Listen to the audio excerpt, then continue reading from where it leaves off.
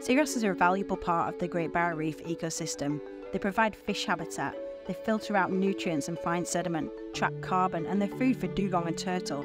The citizen scientists of the Seaflower Project have given over 1,000 hours of volunteer time to help us at CMERC collect over 1 million seagrass seeds.